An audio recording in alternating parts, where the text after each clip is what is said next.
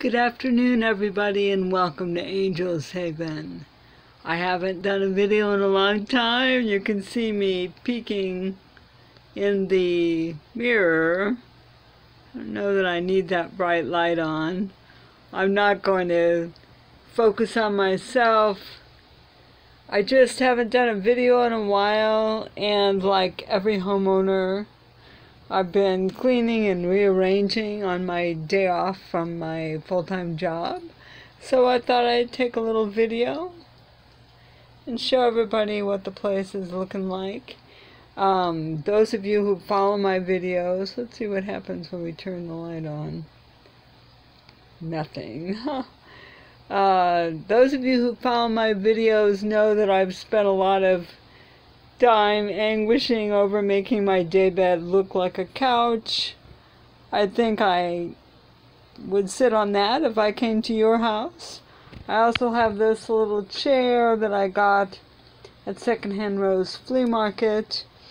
For a while I had that cedar chest sitting up there where the fan is. That fan is sitting on the little stool. But anyway, I moved it. I don't have much house to rearrange, but I rearrange the house once in a while. I took that metal chair that had been sitting here. Right now it's sitting outside on my deck just because I felt like I needed more floor space and I have enough seating without it. Nothing has really changed with the dining area, but I will show you a couple new things. I have not yet replaced the Nature's Head composting toilet, although I'm going to. I just don't think it's perfect. Actually, I give it a C-. I did a review on it when I first got it. I'll do another review when I get rid of it and tell you why I got rid of it. But moving on, I don't think too much is different here, but I do want to show you one thing. I made a little before video, but it didn't come out very well, so unfortunately you just have to look at old videos. So this is part of what's new. There's a compartment under my stove that I really hadn't been able to use. So I came up with this idea, and now I can get to everything that I store under there. In fact, I put that basket there. I don't know if I'll keep it there. But I had been looking for my hand mixer and I didn't realize it was under there. There's the soup cup that Jenny Taggart gave me, which I use all the time. I haven't made bread recently, but when I do use my rolling pin because my hands are not really strong enough to knead. What you see in that bin, the wooden things, those are actually grape. You crush grapes with them. I used to have my great-grandmother's cone, the metal cone that goes with it, but that disintegrated. So anyway, that has made that cupboard much more usable. And I did the same thing over here.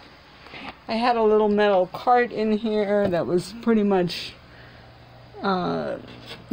junked up, and now everything that was in it is here, and more things that were sort of crammed in here are down here.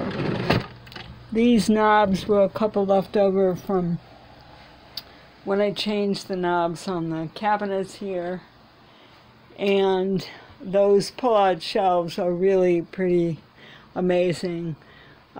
Riding loft is the same. I don't need to go up there, but I hadn't done a video in a while, and I just wanted you all to see that Angel's Haven was still doing great, and I'm still doing great, and I hope you all are still doing great. We have a big art fest here tomorrow. 20 plus artists that are all based in the California Delta will be displaying art.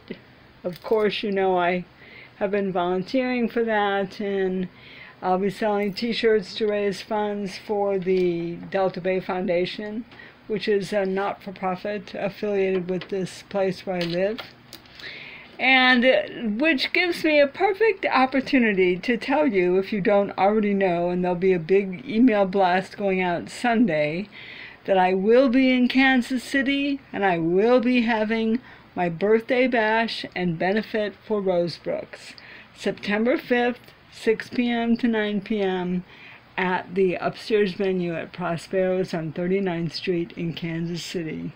There's a Facebook event, so please go on that for updated information, and I hope to see everybody in Kansas City at the birthday bash and benefit for Rosebrooks. So thanks for spending a few minutes of my tiny life with me, and I will see you next time.